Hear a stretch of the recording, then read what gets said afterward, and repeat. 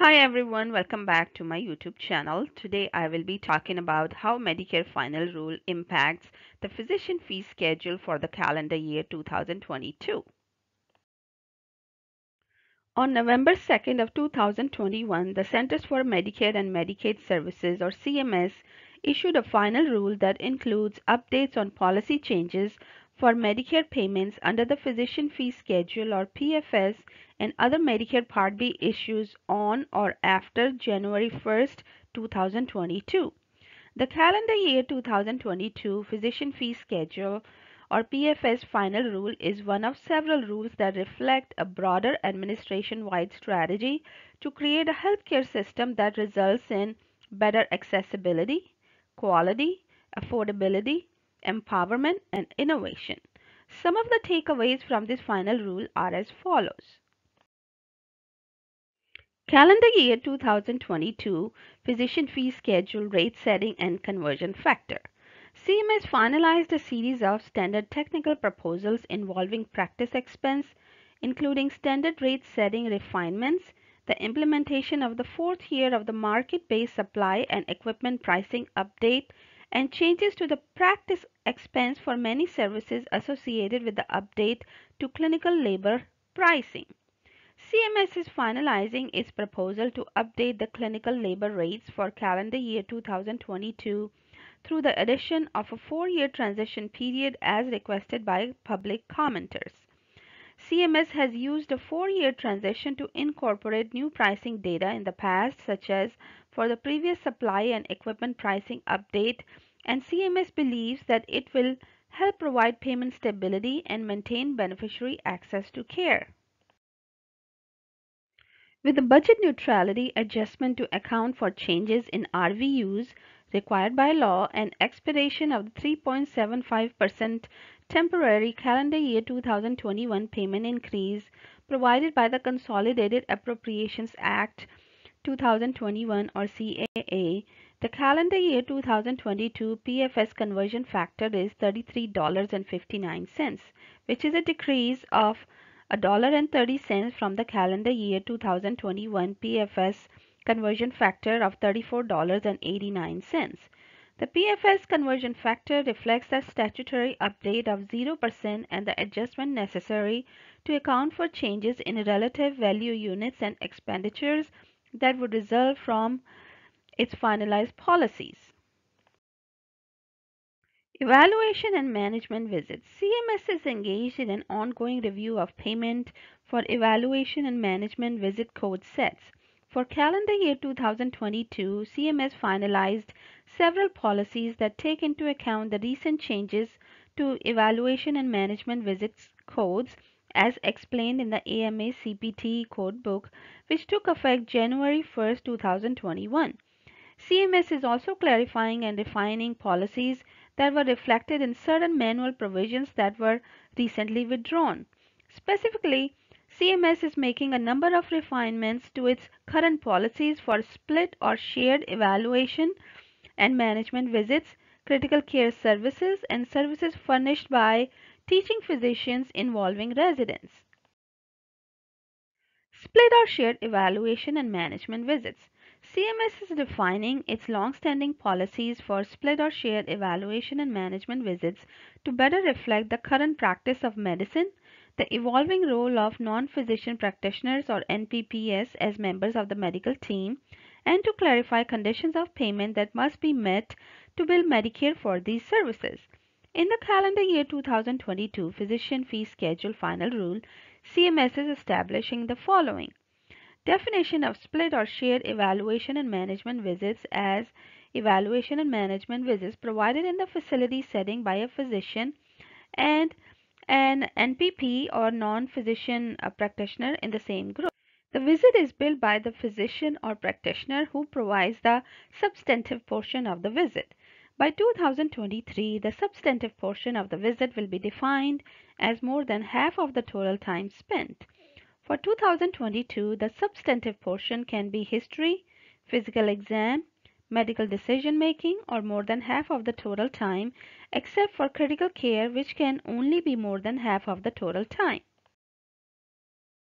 Split or shared visits can be reported for new as well as established patients, and initial and subsequent visits, as well as prolonged services. A modifier is required on the claim to identify these services to inform policy and help ensure program integrity. Documentation in the medical record must identify the two individuals who performed the visit. The individual providing the substantive portion must sign and date the medical record. Codifying these revised policies in a new regulation at Title 42 Code of Federal Regulation 415.140. For critical care services, CMS is refining its long-standing policies establishing that critical care services are defined in the CPT Codebook prefatory language for the code set. The CPT Codebook listing of bundled services are not separately payable. When medically necessary, critical care services can be furnished concurrently to the same patient on the same day by more than one practitioner representing more than one specialty, and critical care services can be furnished as split or shared visits. Critical care services may be paid on the same day as other evaluation and management visits by the same practitioner or another practitioner in the same group of the same specialty if the practitioner documents that the evaluation and management visit was provided prior to the critical care service at a time when the patient did not require critical care, the visit was medically necessary, and the services are separate and distinct with no duplicative elements from the critical care service provided later in the day. Practitioners must report modifier 25 on the claim when reporting these critical care services. Critical care services may be paid separately in addition to a procedure with a global surgical period if the critical care is unrelated to the surgical procedure. Preoperative and or postoperative critical care may be paid in addition to the procedure if the patient is critically ill, meets the definition of critical care, and requires the full attention of the physician, and the critical care is above and beyond and unrelated to the specific anatomic injury or general surgical procedure performed, example trauma, burn cases. CMS is creating a new modifier for use on such claims to identify that the critical care is unrelated to the procedure. If care is fully transferred from the surgeon to an intensivist and the critical care is unrelated, the appropriate modifiers must also be reported to indicate the transfer of care.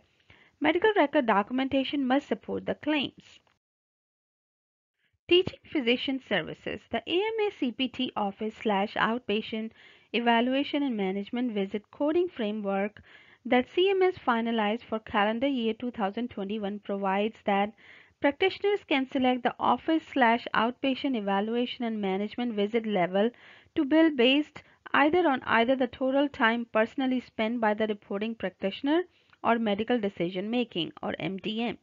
Under existing regulations, if a resident participates in a service furnished in a teaching setting, a teaching physician can bill for the service only if they are present for the key or critical portion of the service.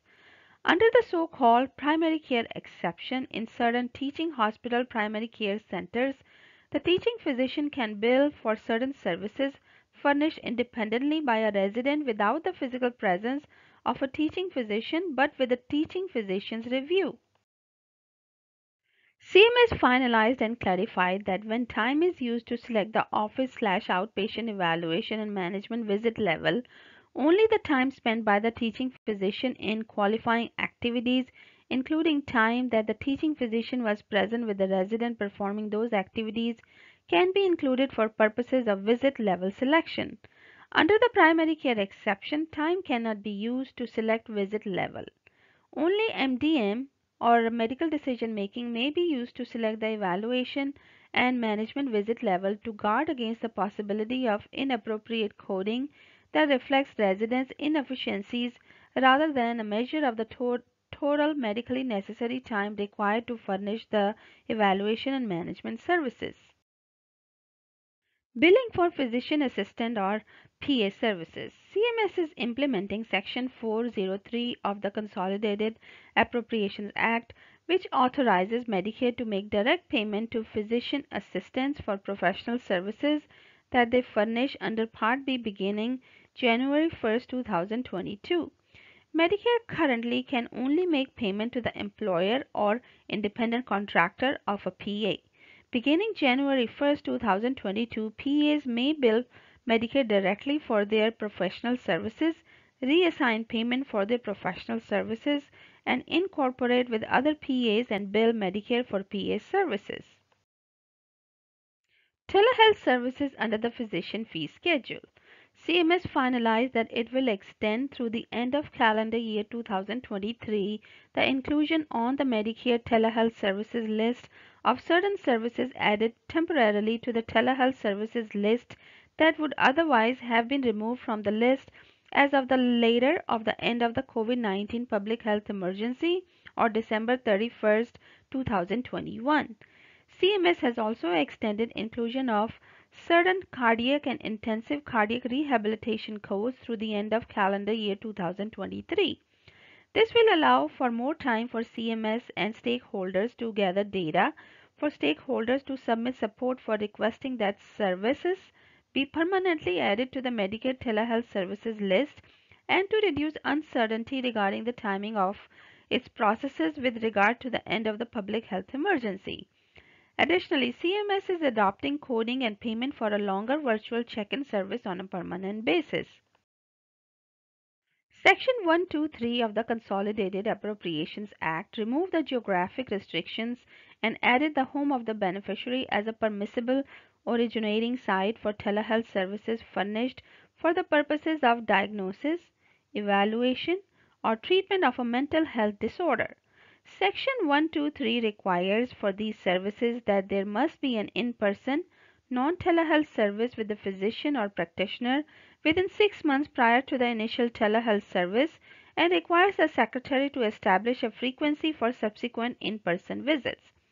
CMS is implementing these statutory amendments and finalizing that an in-person non-telehealth visit must be furnished at least every 12 months for these services, that exceptions to the in-person visit requirement may be made based on beneficiary circumstances with a reason documented in the patient's medical record, and that more frequent visits are also allowed under its policy as driven by clinical needs on a case-by-case basis.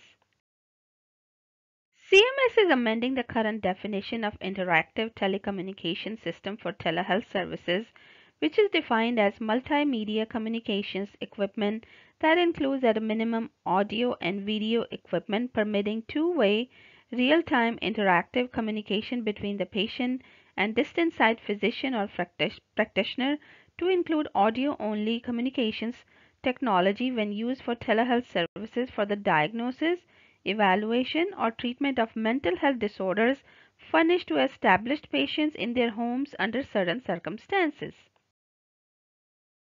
CMS is limiting the use of an audio-only interactive telecommunication system to mental health services furnished by practitioners who have the capability to furnish two-way audio/video communications, but where the beneficiary is not capable of or does not consent to the use of two-way audio/video technology.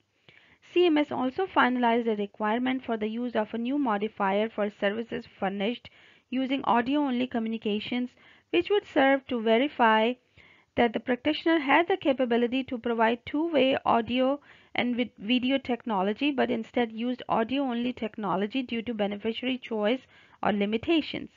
CMS is also clarifying that mental health services can include services for treatment of substance use disorders. Pulmonary rehabilitation. CMS proposed to expand coverage of outpatient pulmonary rehabilitation services paid under Medicare Part B to beneficiaries who were hospitalized with COVID-19 and experienced persistent symptoms, including respiratory dysfunction, for at least 4 weeks after hospitalization. CMS finalized coverage for outpatient pulmonary rehabilitation services paid under Medicare Part B to beneficiaries who have had confirmed or suspected COVID-19 and experienced persistent symptoms that include respiratory dysfunction for at least 4 weeks. Alright, that's all I had today. Thank you for stopping by. If you enjoyed this video, please do not forget to subscribe to my channel and leave me a few comments. Hope to see you soon. Bye now.